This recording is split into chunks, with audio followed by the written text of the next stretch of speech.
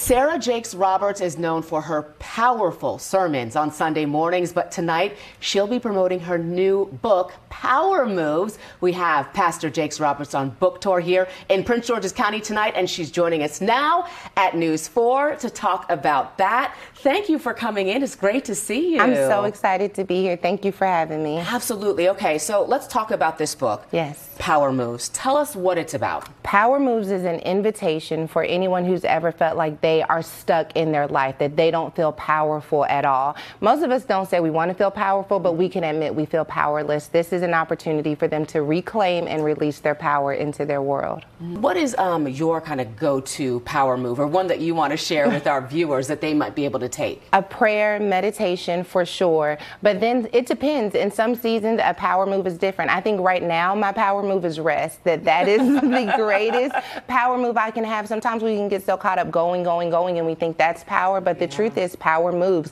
and maybe power in this season is actually rest. Folks in the DMV know you. You've been here before for Night in the Wild with Women Evolve. What's one of your favorite things about the DMV, or what you think makes it special? Well, I used to live here. So in 2009, I lived here for about 4 years. I wasn't writing books, I wasn't known, but the DMV is special to me personally because it was this space where I really felt like I lost myself. And so being able to come back here as a woman who has evolved has been meaningful to me. And then to have this community of women who have been on this journey with me just shows me the way that, like, God was intertwining my steps even when I didn't realize what was happening. Yeah. You know, if I can put you on the spot just a little bit, can you give us, 4 things you want our viewers to know or learn from reading your book, or take away from your book? 4 things. Okay, let me see. 1, power is always flowing in your direction.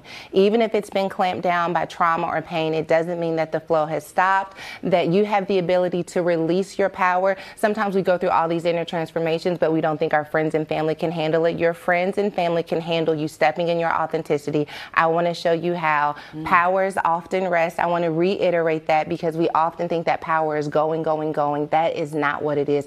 Power is the ability to have rest, and power without humility is arrogance. Power can have humility connected to it, so you don't have to be afraid of stepping into something that you can't maintain. Power is fluid. So here is what you need to know about Power Moves Tour. It is happening at First Baptist Church of Glenarden.